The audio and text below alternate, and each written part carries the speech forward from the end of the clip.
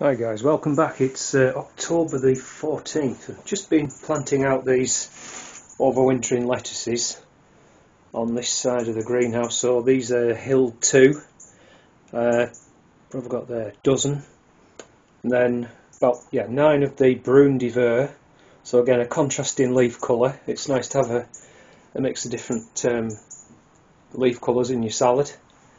And those spring onions, I'm hoping to get those out over the weekend. If I just swing you around in the first frame there, I just need to get that sorted, and then they're going to go in there with, hopefully I'll have room for some more lettuces, and then that will leave a little bit of space just to get a little row of Flam's lettuce. I'm going to transplant some from one of the beds just into here, and then pretty much that's us planted up inside the greenhouse. Anyway, these chives are looking quite nice now, as is the parsley's looking really good. That's another big pot of chives, and then we've still got some basil here, which probably need to take inside, to be honest with you. Feed it as well. It's just going a little bit yellow, so it's probably using up the nutrients that was in the compost. So just a quick scoot around the beds here.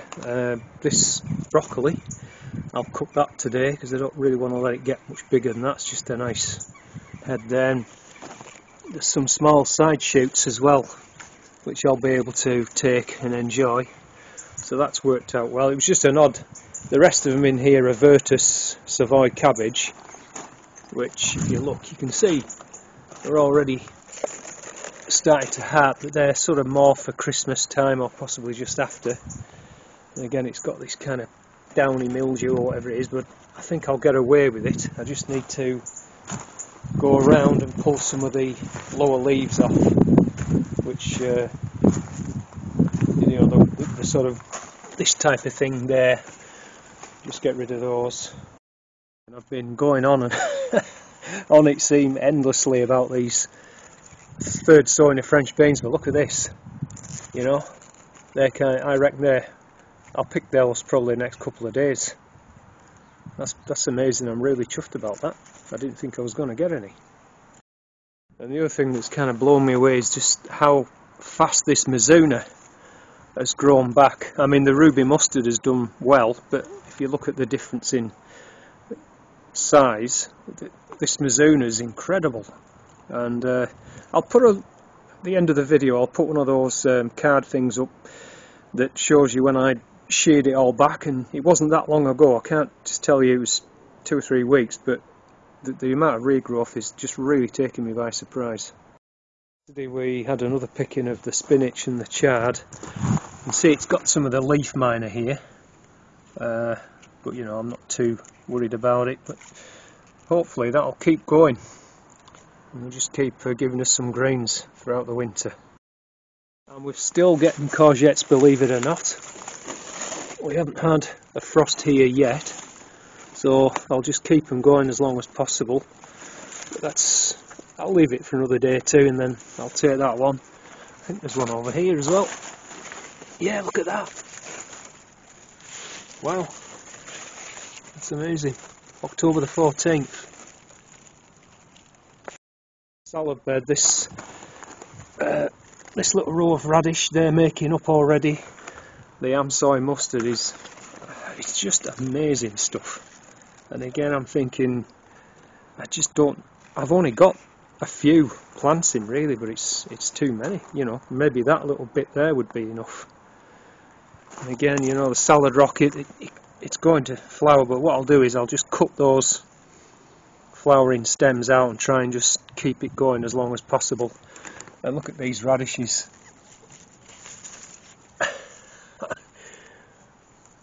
Absolutely, I don't know what that is, some kind of little bug, something. It doesn't bother me. But look at those, absolutely fantastic. The foliage on the blueberries is just stunning, absolutely gorgeous. And this row of Pongo French beans, this was the first row that I sowed, and if you look down here you can see there's quite a few pods on there which are just kind of drying off nicely, so again probably over the weekend. Some more here. What I'll probably do is pull plants out that have got the most pods on and hang them in the greenhouse, hang them upside down to dry, because I really do like this variety and I want to make sure I've got seed for next year. I mean, I do have some, but it's nice to save fresh seed. And finally, over here in the carrot bin, I haven't, let's take the lid off there. You see I did take the tops off. They're growing back slightly. I'm just going to see if I can pull one out. Look at that. That's Autumn King too. A showstopper. They won't all be like that, of course, but yeah, I'll have that for tonight's tea. How's about that, eh? Brilliant. So guys, it's the 15th of October, much better day. Horrible yesterday, really heavy rain. Right, so anyway, I've had a bit of a sort out and got this frame cleared, and so you've got spring onions in there, some Hill 2 lettuces and a few rocket, and then managed to sort this one out a little bit. Still, I've got to keep these propagators in here until I find some more space, but so I've moved the shallots in. They've already got roots now underneath, which is brilliant. And then just what's left of the Hill 2, there's a few brune divers there and some rocket. I hope I'll find room in the greenhouse perhaps for that. And then this bit, I was going to put some lamb's lettuce here, but I decided to keep those outside, see how they do. Move my shit out of the way. So that I had a few more rocket left, so I put them in there. And then these Miracle of Four Seasons, looking good. You can see the new growth coming here now. So all I need to do is just go through and remove anything like, that's a bit damaged. And these earlier leaves here, just kind of remove those. Don't allow those on really. And in doing so, it'll encourage just a few more, and then obviously once we start, we could start harvesting almost now. A leaf that size. Obviously, the more we pick, the more it'll keep throwing new leaves out, which is what you want. Down on the micro orchard, it's still the 15th of October. Got another great scoop on firewood. So this is horse chestnut. They decided to bring down the rest of the big tree up near where my house is, and some of it is, like I say, it's a good job they actually sawed some of these, because that thing was like out, massive. I just and so managed that on my own anyway. The rest of that is the willow. That's the first lot I got, so obviously I'm still going to be dead busy logging and splitting these up, but yeah, I was really pleased to have got that, because we've been having a few fires now on the log burner, so that's going to keep me going during the winter, splitting that lot. So I'm just having a wander about. There's a few jobs to do, the most important of which is getting the elephant garlic in. We've got 2 fine days, tomorrow and Tuesday, possibly Wednesday, so the elephant garlic's going to go in this bit here. It won't take much because it's had the membrane. This is where the gooseberry bushes were, so just have to cut that back, and it won't really need digging over, just rake it over and they can go straight in there. And then in this loganberry here, all these side shoots, what I tend to, because if I leave them like that, they tend to get damaged in the winter gales, so I just go 1, 2, well maybe 3 buds and just cut it off, so it leaves a little stump on with 3 buds on. They'll shoot out next spring, so I've got that to do. And then just turning around, say this bit here, that's going to be asparagus, so I've ordered it, but that won't be delivered till kind of March, I think it is, or something like that.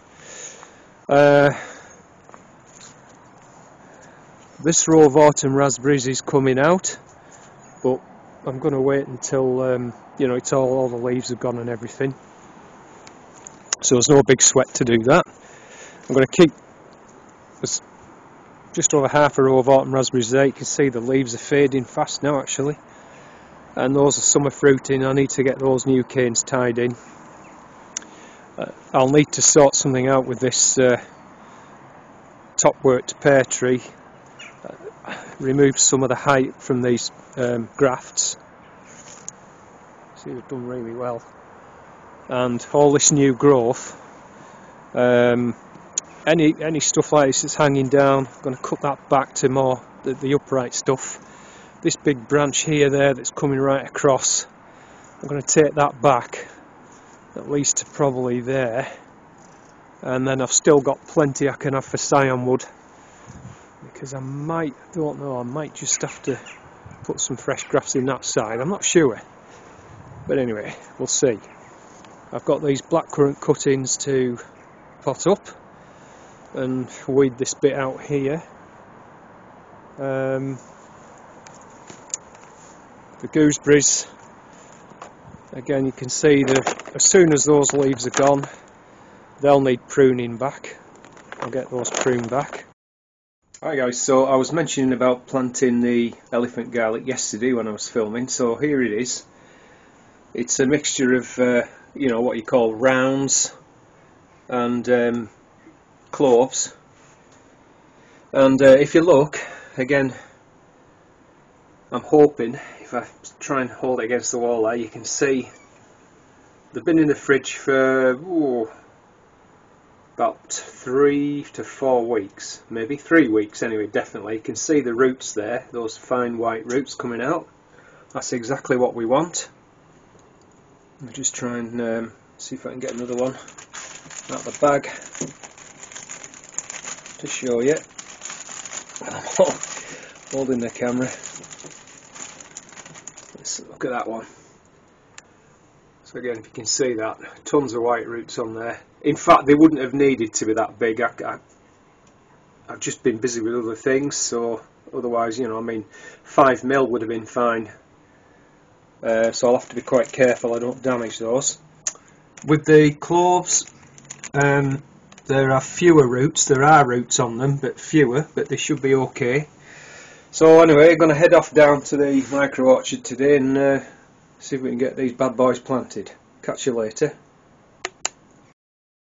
Alright guys, down on the micro orchard. So like I said yesterday, this is where I'm going to put the elephant garlic. I've pulled this membrane back and just folded it up.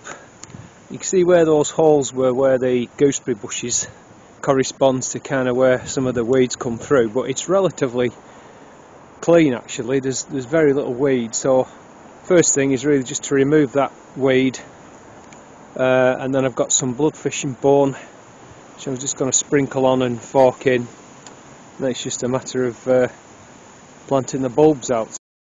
Alright guys, there we go, I've got the weeds out. There was quite a few bits of old gooseberry root, but they came out pretty easily, to be honest. And then you can see I've put some bloodfish and bone, which I'm just going to fork that lightly in, and we'll get planting. It's as simple as that. I'm just using a plank as a straight edge, and I'll start off with the rounds. I won't go into it in any massive detail. I'll put a card or a link up at the end of the video. I've got a video in more detail if you want to know about planting elephant garlic.